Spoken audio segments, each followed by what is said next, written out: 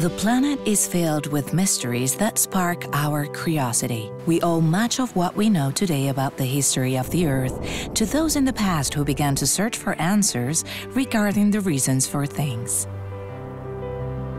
The CREI, Cretaceous Resinous Interval Research Project, in which the Geological and Mining Institute of Spain is participating together with the University of Barcelona, aims to find the answer to something that has been stirring scientific interest.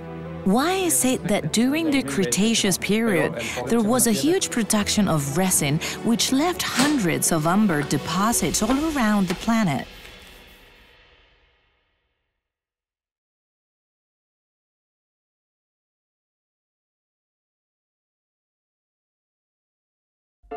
Since its discovery, amber has generated significant interest. The first written references alluding to this gem that is sought after due to its fiery color and transparency date back to the Roman Empire. Prior to this, during the Paleolithic age, humans began to use amber to make beads. Pliny the Elder, one of the first people to mention it, discusses the first ideas about its origin in his work Natural History. He notes that the Greeks called it electron and attributed its formation to the tears shed by Eliades, sisters of the god Phaeton, who was murdered by Zeus. According to Pliny, other Romans such as Demostratus thought that amber was formed from lynx urine. We know that amber is derived from resin produced by certain trees. As it flows over trunks and branches, it becomes an effective material for trapping fragments of plants, arthropods, and even small vertebrates. Once the resin seeps out of the tree, it needs to be entombed in an oxygen-free environment, where after the passage of millions of years, it is fossilized, thus preserving its content intact like a little time capsule. The fossils it contains provide fascinating data on the evolution of plants and animals and what the ecology of ancient forests was like. But not all ecosystems favor the formation of an amber deposit. There needs to be a forest with trees that are able to produce large amounts of resin, such as conifers, and that is transported and buried quickly, which is what can happen in deltas and marshes. Interestingly, there is an era of the Earth's geological history that has left significantly more amber deposits than others, the Cretaceous. This period is the last of the Mesozoic era and saw an explosion of life on the planet. Terrestrial ecosystems developed that were rich in flora and fauna, plants with flowers appeared as well as many new types of insects. On dry land, dinosaurs were the predominant megafauna of the time. For some reason, which is still unknown, during about 54 million years, the forests produced huge amounts of resin on an intermittent basis, which would end up forming deposits of amber scattered all over the world. It is precisely the abundant number of fossils found in the amber which provide interesting data about the evolution of plants and animals and the ecology of the ancient Cretaceous forests. What caused this event on a global scale?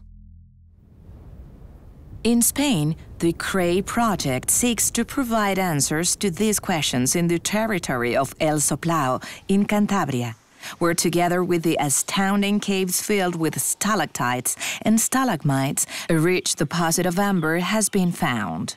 This discovery, although recent, is already of significant importance worldwide, particularly because it contained traces of paleofires, providing evidence that forests of resinous trees caught fire on a recurrent basis.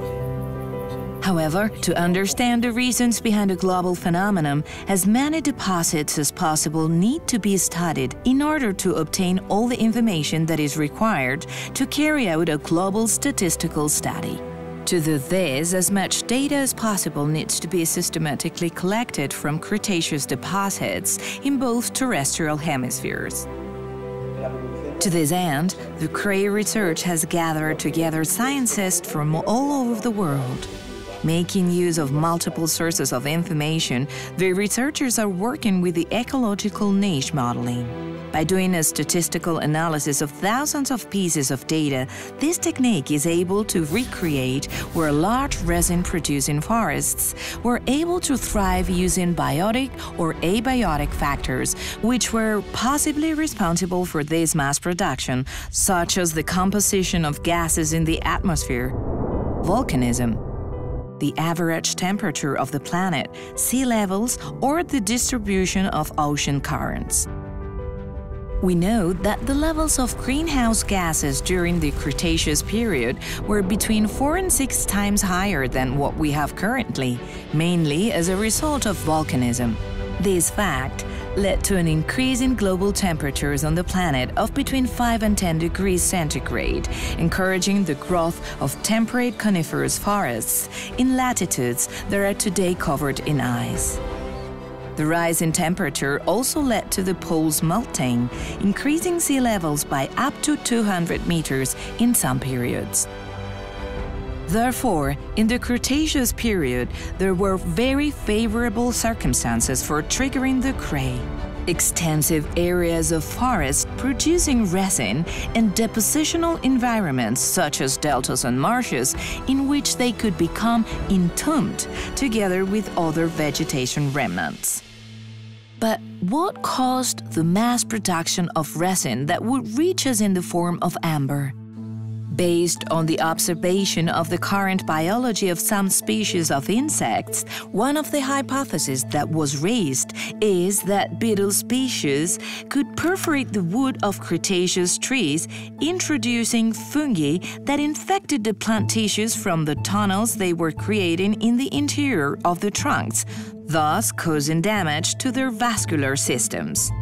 A plague of borer beetles would explain a high production of resin, but those that behaved in this way very probably did not flourish until the end of the Cretaceous period, as has been deduced by the small amount of specimens trapped in the amber over the CREI period.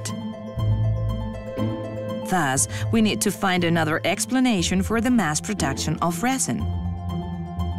It cannot be ruled out that other insects, such as thrips and true bugs, could have produced some form of mass damage to the trees, or that other groups of organisms, such as oomycetes, could have affected the roots of resinous trees, leading them to sicken and produce resin. Or even that the trees expelled resin to attract insects to ensure pollination.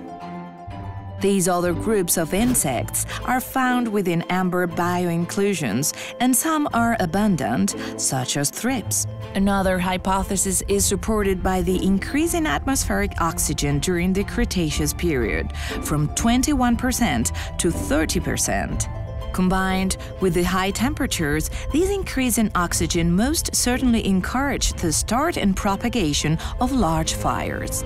Subsequently, as a response to the damage to those trees that were not completely burned, they may have expelled large amounts of resin, as can be seen in the deposit at El Soplao. The amber contains organisms related to this process, and the rock that contains the amber has large quantities of fusinite, that is, the remains of wood fossils, as a result of rapid combustion due to fires. The rising sea levels could also have affected the resinous trees in lowlands. Water stress caused to conifer forests near to the coasts due to the water salinity could have led to an increased production of resin. However, in order to gain certainty about the causes of the CREI, we have to continue to investigate and do so intensely. Because, as occurred with the ideas put forward by Pliny the Elder, curiosity pushes scientists to question what we thought we knew by comparing data, investigating, ruling out previous ideas, and re-examining the evidence. It is once again demonstrated that the scientific method, together with remarkable developments in technology and the capacity for analyzing large volumes of data in the past few decades, are paving the way to try and uncover the great mysteries of life on Earth.